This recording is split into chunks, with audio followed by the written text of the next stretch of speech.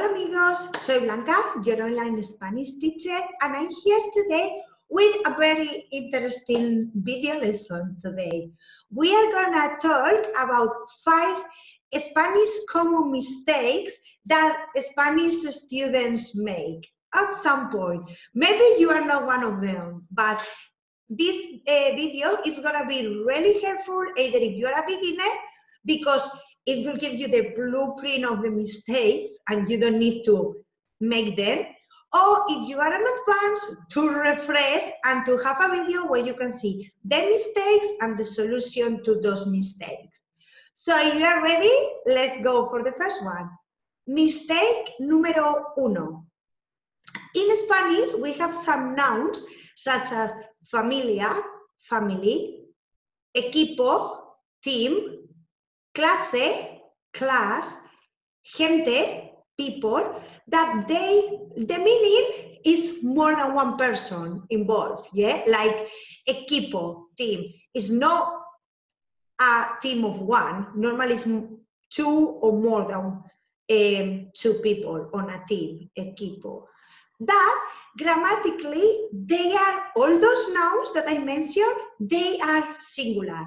If you see familia, equipo, clase, gente, they don't finish in S. So therefore, they are singular and we treat it as singular, even though when they mean a plural noun, yeah? For example, if I say, mi familia es española. My family is Spanish. My family is big, it's more than one person, it's not singular, but the noun is singular. So everything that we say with that is gonna be singular as well, right?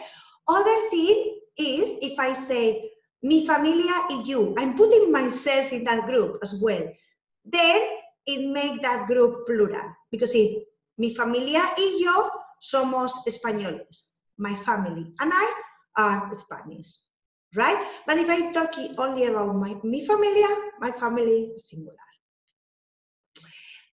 Mistake número 2 is about numbers. We can, a lot of time people say ciento when they mean 100.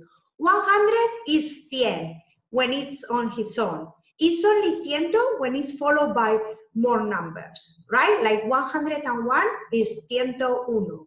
190 is 190. Another common mistake related with numbers is, in English, you say 190, yeah? And whatever the number. In Spanish, we don't say and between 100 and the number, yeah? Like 190 is 190, no E in the middle, okay?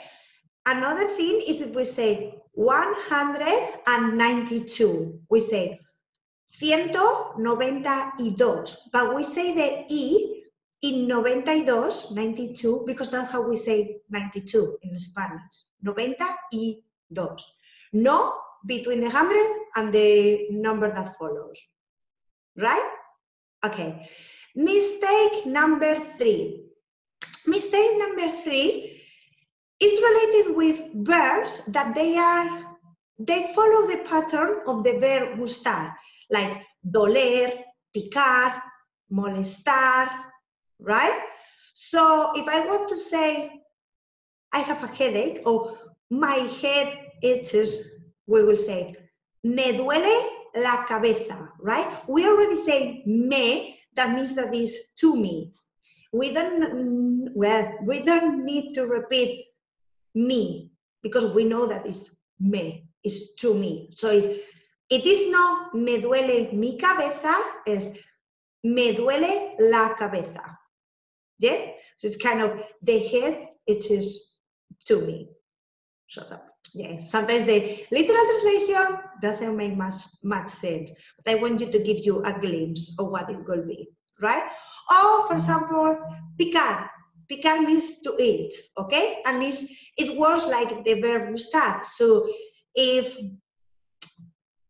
my cheek itches, I will say, me pica la mejilla.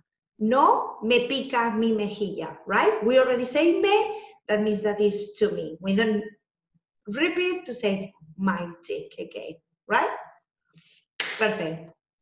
Mistake number 4 is about verbs this time. We have the verb acordarse de y recordar, that both in English means remember. And they are the same verb, but they conjugate in a different way, because as you can say, acordarse de is reflexive, and it always goes with the preposition de. Recordar is not reflexive and does not require a preposition. So imagine I want to translate into Spanish the English sentence, I remember your name, right? I could use both, recordar or acordarse de. So I could say, me acuerdo de tu nombre, yeah? Me, because it's reflexive, acuerdo de, because we need the preposition, tu nombre. And if I want to use the verb recordar, I only will say, recuerdo tu nombre. No reflexive, no preposition needed. A lot of Spanish students tend to say, me recuerdo. No, recordar no es reflexivo. Yeah? So recordar is not reflexive, acordarse de is.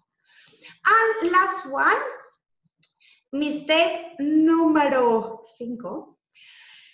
It's a bit complex and it will be like a lesson all by itself. So I'm gonna leave the link of one blog that I wrote a while back, and it's all according to this, okay? Is the interrogative pronouns que and cuál. A lot of people confuse them, and it's because we tend to translate what in English like que in Spanish, but sometimes it's not que, it's cuál. I'm gonna give you one tip to recognize when to use when, but it's just one. There are several uses and rules for this, okay?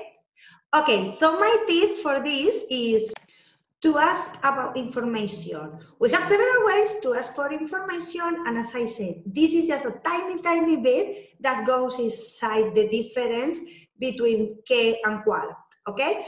We are gonna focus when we ask for information. So when we ask for information and we use the verb ser, we need to use cuál. For example, what's your name? Will be cuál es tu nombre? Yeah? Because we are asking for an information and we have the verb ser. The same with what's your telephone number? The verb ser and information, your phone number.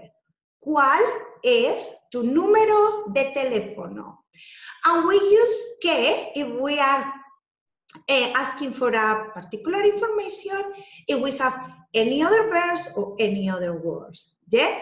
For example, ¿qué has hecho hoy? What have you done today? Yeah, it's an info, but it doesn't have the verb ser to be in it, right? So it is que. So those, my friends, are the 5 Spanish common mistakes that Spanish students make.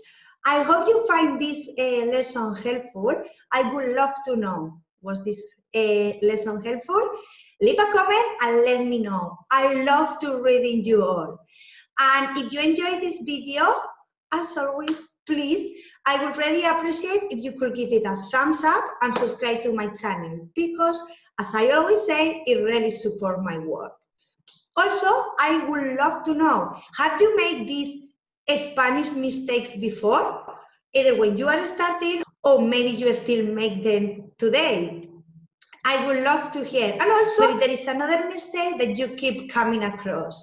So please, I would love to hear, what's your biggest mistake when you speak in Spanish? What's the one that it keeps coming to you? I'm looking forward to hearing from you. Now, I leave you enjoy the rest of your day, and I will see you next week for another mini Spanish lesson. Hasta pronto!